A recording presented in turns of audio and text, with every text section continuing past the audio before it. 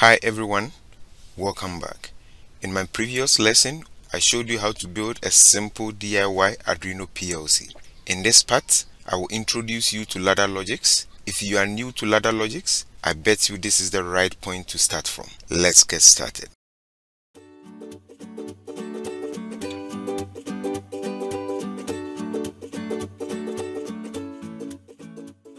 Kindly subscribe if you've not done that already, and also press on the notification bell. This way you will always be notified whenever I upload new videos. So in this up and coming Arduino DIY PLC series, we'll be making use of our newly developed Arduino PLC board and then OpenPLC. However, if you don't have this board yet, don't worry, you can however follow this tutorial series using a simple Arduino board and some few components. Okay. So now let's look at some of the PLC programming language that we have. We have the ladder logic, we have functional block diagram, structured tests, sequential function charts, and then instruction list. Okay, great.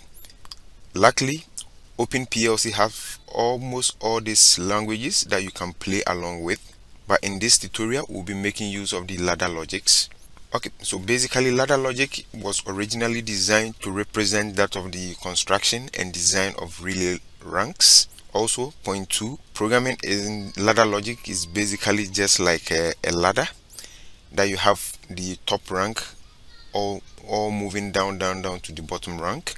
We have the vertical section of it, and then we have the horizontal section of it too as well. And then one good thing about ladder logic is that it's basically the widely used programming language in the industrial sector.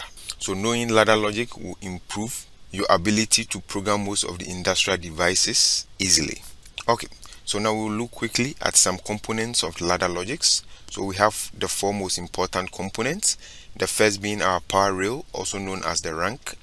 So basically we have the left rank and then right rank.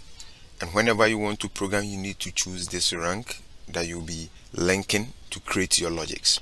Okay, the next item is our normally open contacts, which is represented, just looks like a capacitor, a normal capacitor symbol. And then we have normally closed contacts, also looks like a normal capacitor symbol, but cross, indicating that this is an inverted signal. And then we have our final one, which always represents the output devices, or also known as coils. It can be a contactor, it can be a relay, it can be a light bulb, etc. So basically these are the four most important components in ladder logics. Okay, so now let's look at some do's and don'ts in ladder logics. Point number 1, all contacts should be at left, so you need to connect all contacts at left. All coils should be at right, so coils are always located at the right point of your rank, and then contacts are always located at the left point of your rank. And then the final and most important point is that you cannot series an output. The output coils cannot be series. You can connect them parallel to each other, but you cannot connect them in series. It's never going to work that way. Great. Viewers, this really brings us to the end of our introduction to ladder logics. In our next lesson, we will dive deep into it and then create few examples using this knowledge that we have acquired just now. See you in the next tutorial. Bye bye.